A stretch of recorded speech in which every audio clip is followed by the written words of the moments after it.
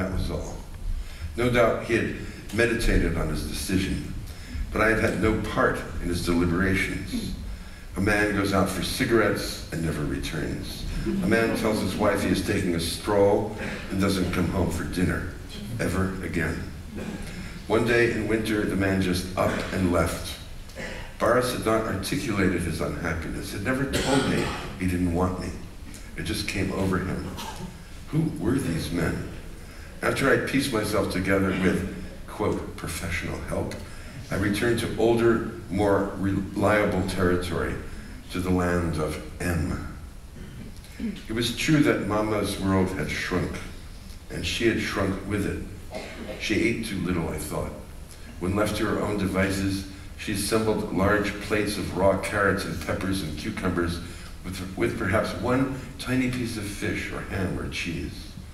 For years, the woman had cooked and baked enough for armies and stored the foodstuffs in a gigantic freezer in the basement. She had sewn our dresses, mended our wool stockings, shined copper and brass until it gleamed bright and hard. She had curled butter for parties, arranged flowers, hung out on iron sheets that smelled of clean sun when you slept in them. She had sung to us at night, handed us edifying reading material, censored movies, and defended her daughters to uncomprehending school teachers.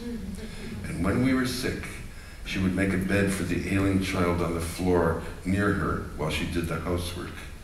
I loved being unwell with Mama.